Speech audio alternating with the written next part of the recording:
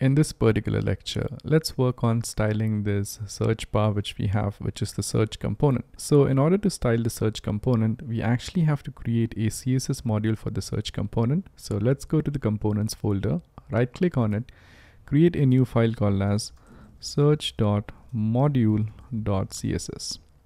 And in this file, we will be creating a couple of CSS classes and apply this to the input field which we have inside the search component. So if you take a look at the search component, right now we have one div and one input field. So let's go ahead and let's create some CSS classes for the div as well as this input which we have. So let's say we want to call this div as a search container because it kind of acts like a container. Therefore, I'll go ahead, go to search.module.css and create a class called as search container.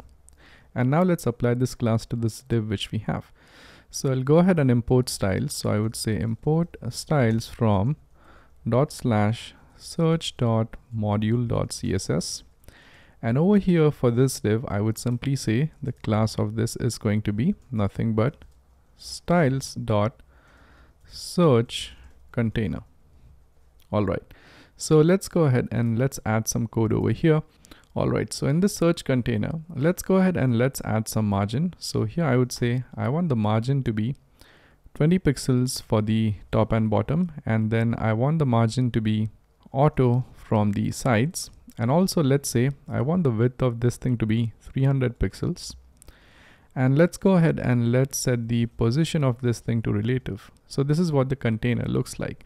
So we have set the position to relative and the margin on the left and right to auto so that this container should be placed at the center. So now the container is styled up, but now let's also go ahead and let's style up this input field as well. So let's say we want to remove the border from all the sides and we only want to have the border at the very bottom.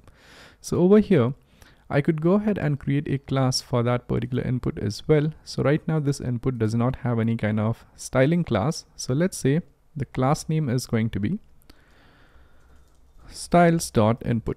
So let's define this input class inside search.module.css. So here I would say the input on this thing needs to be freed of all the borders. So I would say the border is going to be none. As soon as I do that, the border for this one is going to be removed. But I still want to say that, all right, I want to have some border at the bottom. So over here I could say the border bottom should be 1 pixel solid.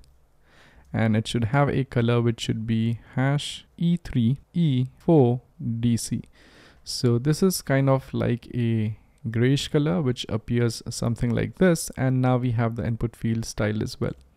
Now let's add some padding over here to this input as well. So let's say the padding is going to be 10 pixels from the top and bottom and 20 pixels on the sides. After this, I would set the width of this thing to 100% to span the entire search container which we have. So as you can see, this is what the input field looks like. Now there are a couple of properties which we still need to add here. So for once, if I click on this particular input field, as you can see, the borders or the outline still appears.